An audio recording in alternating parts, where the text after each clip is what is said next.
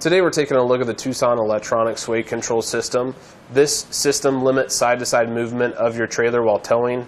It corrects sway by activating your trailer's electric brakes, and it's more effective when compared to friction sway control systems because this gets ahead of sway before it really happens or before it becomes noticeable to the driver. It works with trailers with 1 to 4 axles or 2 to 8 brake assemblies, and it's compatible with electric trailer brakes. Now this is designed to continuously monitor trailer angle, movement, speed, and other parameters for real-time braking calculations. The algorithm that it uses signals most effective braking response within milliseconds of detecting trailer sway. It independently applies left or right trailer brakes to counteract the movement and quickly correct trailer sway. And it automatically disables over rough terrain to prevent unnecessary braking, and the unit remains disabled until your rig is back on smooth ground.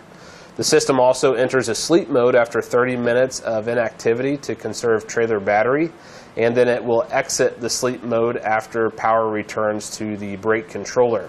Also, with this installed, it will not interfere with your brake controller, weight distribution system, or mechanical sway control.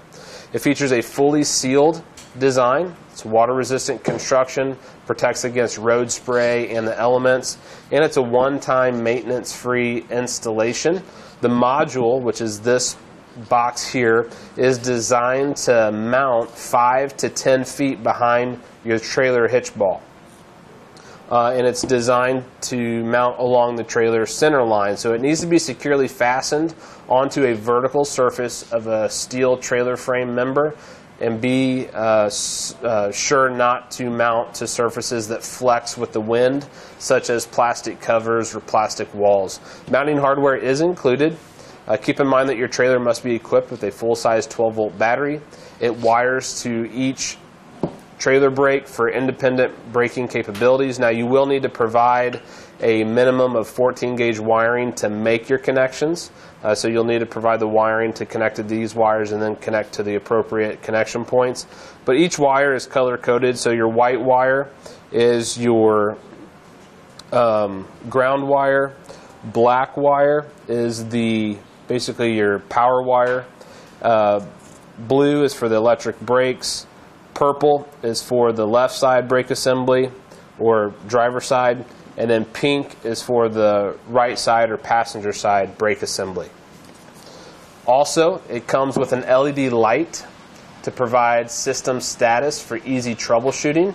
This indicates normal operation, rough terrain or sleep mode, system power issues, and more.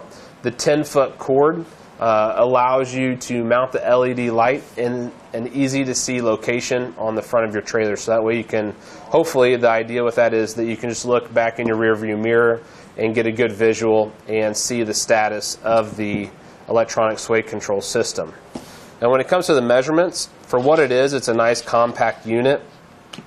It measures about 5 3/4 inches long, and that's from the outer edge of one flange to the outer edge of the other flange. About 3 5/8 of an inch wide by 2 1/4 inches tall or deep. That's going to do it for today's look at the Tucson electronic sway control system.